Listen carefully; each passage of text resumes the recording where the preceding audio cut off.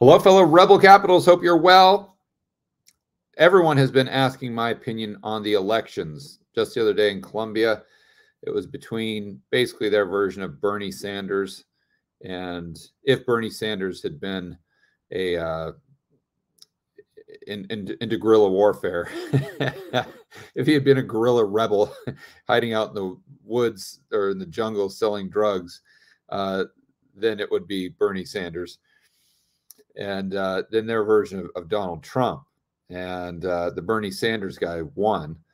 So everyone, and by the way, this Bernie Sanders guy, not only was he a FARC rebel, but he was buddies with Chavez, Maduro, Carrera in Ecuador, all of these crazy socialist guys that do everything in their power to become a dictator.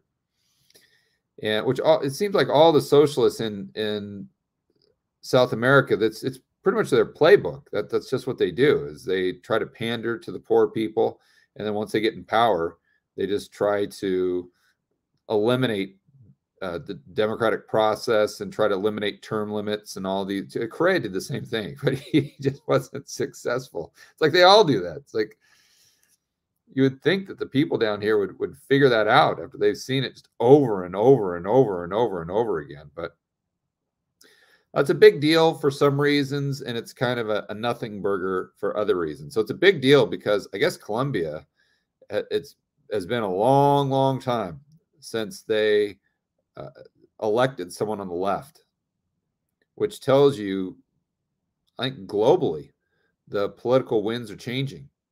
And although we may be rebel capitalists, I think there's more and more people out there that are sympathetic to not only socialism, but the idea of being anti-capitalist or anti-free market capitalism. And there's a lot of people that are very sympathetic to central planning. And also, of course, for whatever reason, I'm not quite sure why, but the socialists and the central planners seem to be very environmentally friendly, or this is their pitch. Now, realistically, they don't care about the environment. They don't care about the temperatures in the ocean. They simply care about getting elected. And if saying they're a tree hugger gives them a higher probability of being elected, well, guess what? They're a tree hugger. So they're just going to tell you what you need to hear in order to vote for them. So this is why it's, this is not a good thing at all by any stretch. The good news is the guy only has about I don't know how their political system really works, but from what I've read, he really can't do anything. So he's a crazy that really can't do anything because his power is so limited by the fact that his party only has like a 15% share of the vote in their Congress or something like that. I'm sure those of you on the live stream that are from Colombia can correct me on this. But the bottom line, the concept is still the same. The details might differ, but the concept is his party doesn't have much power. So even if he wants to do something in the next 4 years, he's probably not going to get anything done. So that's the good news. And for me, the best government is one that can't do anything. I've always said my favorite president would be someone who gets elected and then just goes to the golf course for 4 years and just don't do anything. Doing nothing would be a lot better than trying to get a lot accomplished because you're just making things worse. So that's the good news. And another thing that is good is the probability is very high that we go into a global recession. Is it inevitable? No. Is it imminent? Maybe not. But the probability is very, very high. So if we go into a global recession and this guy's president, especially if the economy really takes a hit in Colombia, which most likely would, probably will everywhere in the world, he's going to get blamed. Just like Biden, he's going to get blamed. Whether it's right or wrong, doesn't matter. He's going to get blamed. So that's good. when if they get a recession, if it's blamed on socialism, even though it's not his fault directly, it will prompt those people in the country to get him out of office just as fast as they got him in, and go back to, although they're all bad, the politicians are all terrible. Even the guy before was maybe on the quote unquote right, but he was very, very sympathetic to the global elite and the World Economic Forum and all of these things. So at least they could go back to someone that might be more friendly to free market capitalism. So I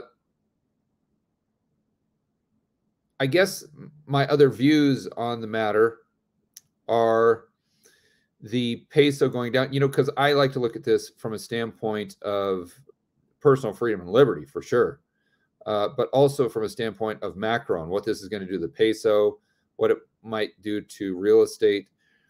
From a standpoint of personal freedom and liberty, I don't really think it'll move the needle too much. Again, the guy really can't do anything as of right now. Hopefully it stays that way. And I always like to set things up as though I'm a tourist. So I don't like spending more than 4 or 5 months a year in Colombia anyway. So as long as I'm just a tourist, whomever is president really doesn't affect me. As an example, I've been in the United States for the last, call it 8 weeks, with speaking engagements. And although there's a crazy socialist in the White House, hasn't really affected me too much. So hopefully the same thing with Colombia. So now let's move over to the macro. Now this could change if he tries to, and somehow, takes more and more control over the government. And again, I don't know that that's possible the way their system is set up. I don't know if it's as easy to do as it was in Venezuela, or as they weren't able to achieve it, but or as easy as it might be in places like Ecuador. My guess is it's probably harder in Colombia, or they would have gone down this path in the past. So setting that aside, and I'm not too worried about it, but I'm definitely cognizant of what's happening. That is for sure. So let's look at the macro. I think what this means for the peso is there is going to be a lot of downward pressure. So let's actually pause for a moment and think about this in terms of Brent Johnson's dollar milkshake theory. And I'm super excited. Brent is going to be speaking at Rebel Capitalist Live this weekend. But let's think about dollar-denominated debt. Because one of the things this knucklehead, ironically, his last name is Petro, one of the things he wants to do is he wants to completely eliminate any future investment in Colombia for fossil fuels. Which I know a lot of these people that vote for him, the greenies, say, oh my gosh, that's fantastic. Unfortunately, the greenies historically don't have that great of a grasp on macroeconomics. So let's go through that momentarily here. This is a blog post from 2021 on the Fed's website, well, the FRED, the Federal Reserve Bank of St. Louis, and very helpful. So this is the dollar exposure in public debt.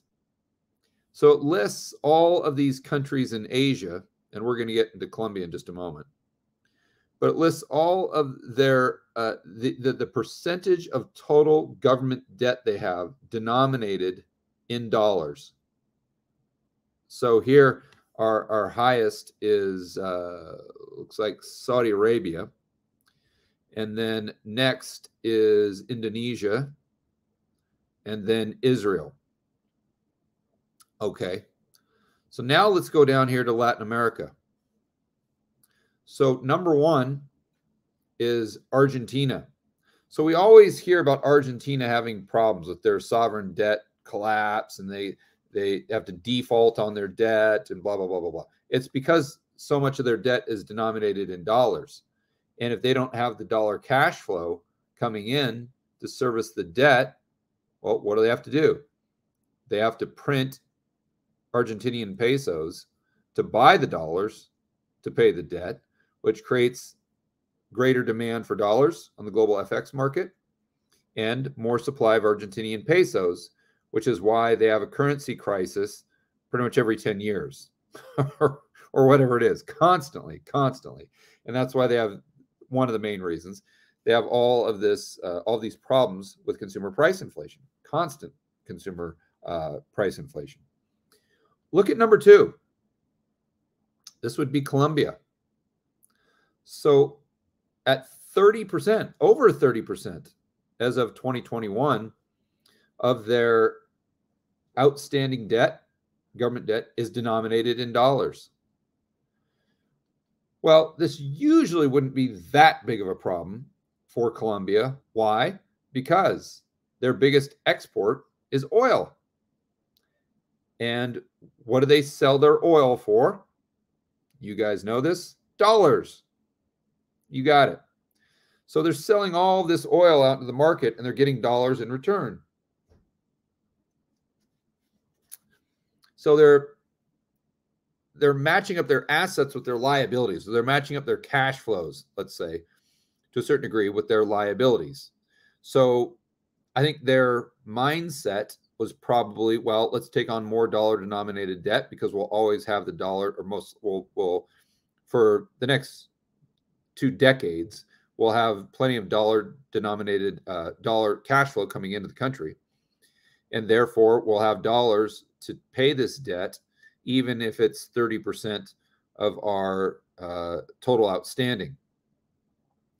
So what the greenies and Petro comes along and says, oh, we've got to move into the future. We've got to get rid of all the fossil fuels. We've got to stop investing in oil. And within 10 years, I don't know what his specific claims are, but I'm paraphrasing. But basically, within 10, 15 years, we want to reduce the amount of oil exports. We want to reduce Colombia's dependency on oil exports, blah, blah, blah, blah, blah, blah, blah, blah, blah. You can, and this stuff obviously frustrates me quite a bit.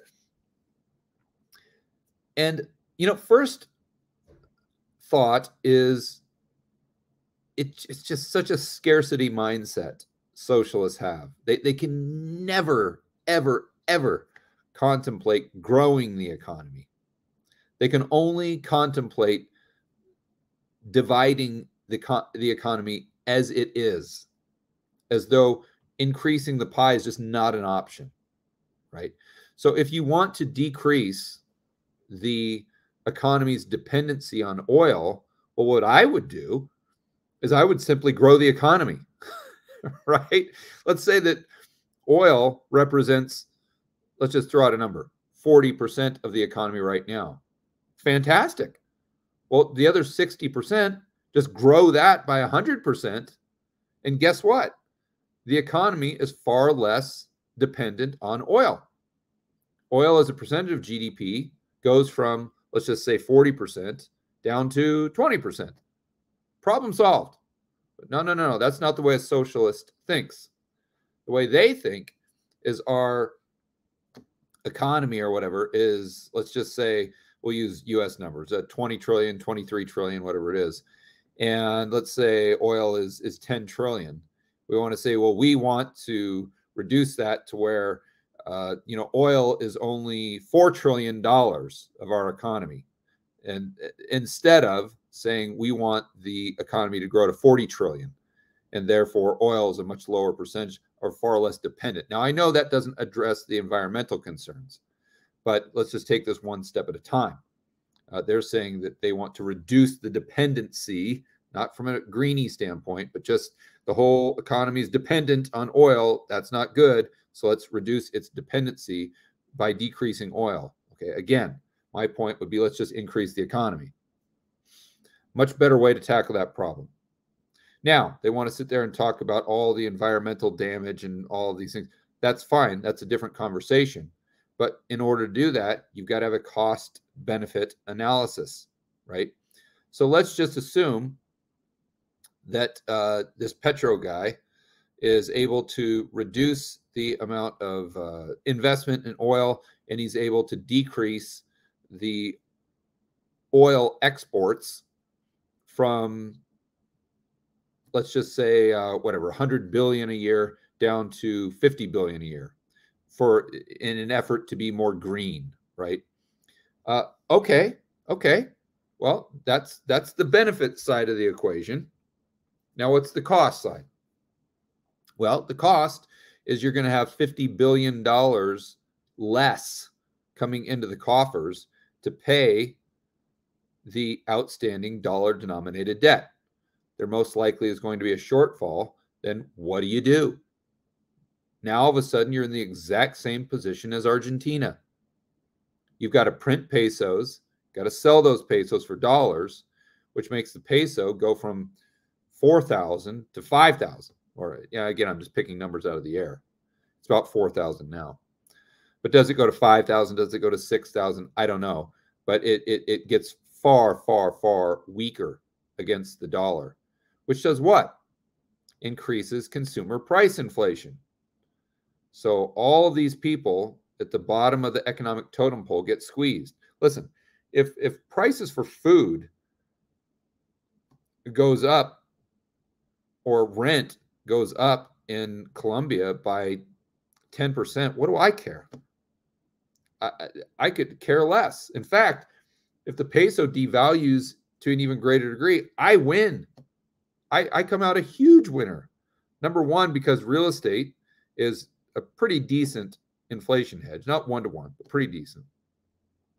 But what happens is all of my payroll is denominated in pesos, obviously, but yet a lot of my income is denominated in dollars. So let's just say my payroll right now per month is $10,000. If the peso goes to 5,000, boom, all of a sudden it goes down to, call it $8,000 or $7,000 or whatever it would be. So my expenses just go down and down and down and down. So my overall costs decrease, even though I might be paying a little bit more for food. So contrast my situation to someone that's in strata 1 or something. And the strata is how they separate the specific neighborhoods in Medellin for property taxes and for energy costs and whatnot. So strata 1 is like the poorest area. Strata 6 is the richest. So how does it affect the people in strata 1, 2, 3, where half of their paycheck is going to food? Well, that absolutely crushes them. And now Medellin or Colombia as a whole is pretty good for food, pretty self-reliant, except for grain. They have to bring in a lot of grain, which also filters into proteins.